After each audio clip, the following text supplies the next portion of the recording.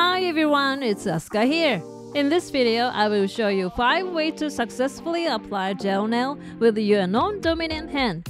When you apply gel polish to your nails, if you hold the brush with your dominant hand, which you are used to, you may be able to apply it well.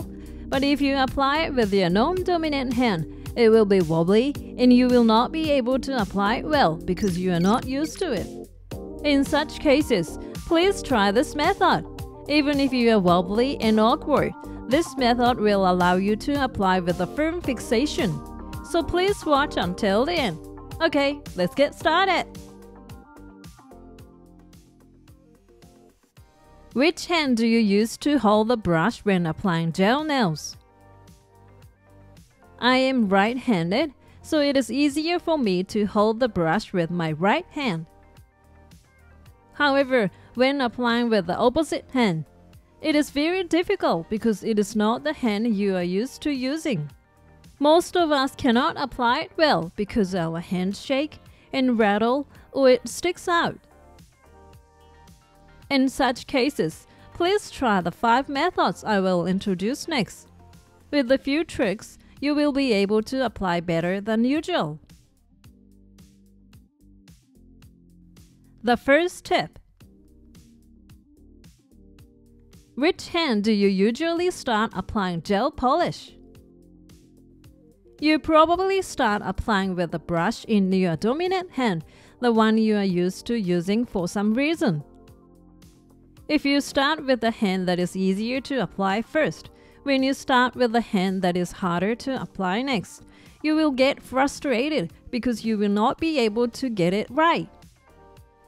So I recommend that you start painting at the beginning when you are still concentrating, with the brush in the hand opposite to your dominant hand. It is better to apply the paint with the brush in your non-dominant hand first, because you are still in the stage of concentration, which reduces frustration and allows you to apply the paint with a calmer mind. This is largely a feeling thing, but I always start applying with a brush in my non-dominant hand to reduce frustration. The second tip. The second thing you should try is to fix the hand which the gel nail will be applied. If you apply with your hand in a floating position, it will inevitably wobble and cause it to stick out. So, hold the cylindrical bottle containing like the remover in your hand and fix the finger to be applied first. This way, the bottle will hold the finger in place and minimize the tremor of the finger being applied.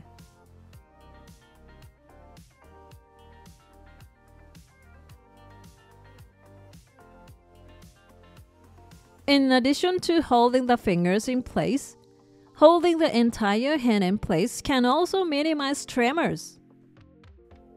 If you roll up a towel and place it under the hand, it will hold both fingers and the entire hand in place for better application.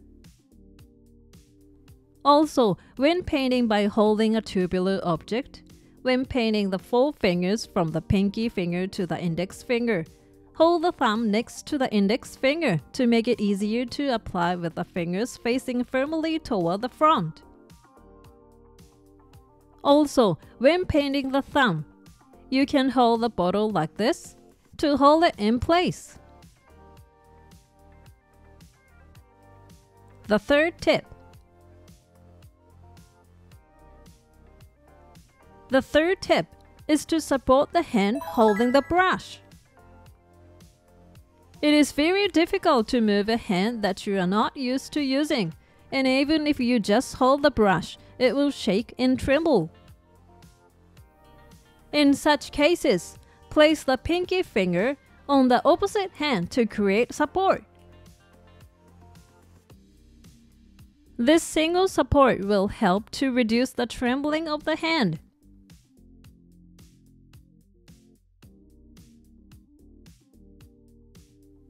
You can also use the side of your palm as a support to stabilize the paint.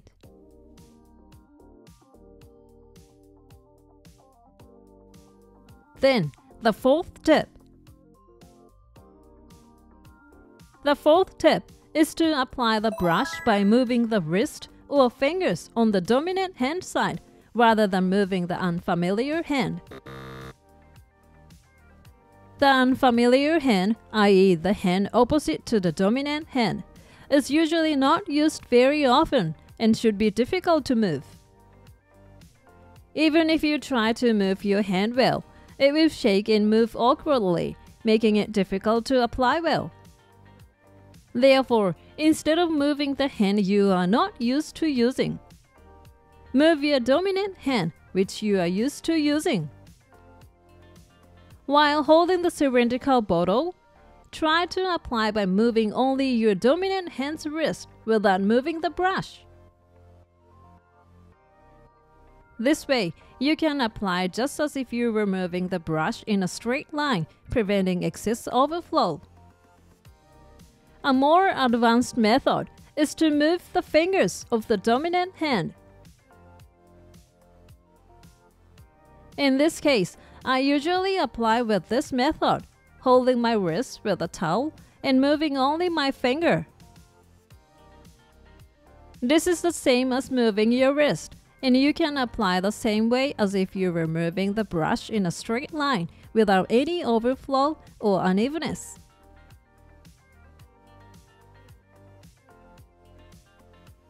The final tip. The fifth and final tip is to cure each finger.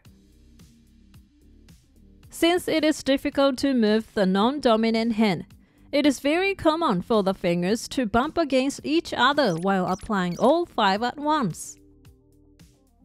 Therefore, instead of trying to cure all 5 fingers at once, try to cure 1 finger at a time, even if it is troublesome. Also, if you are short on time and want to apply 2 or 3 fingers at a time, start with the pinky first. The probability of bumping is lower than if you start from the thumb. How was the method of applying gel nail with your non-dominant hand? For those who do self-nailing, it is an unavoidable problem, but please try to find out which method suits you best. Thank you for watching. If this video was helpful to you, please hit the like button. And if you like to see more videos like this, please subscribe to my channel. See you soon. Bye.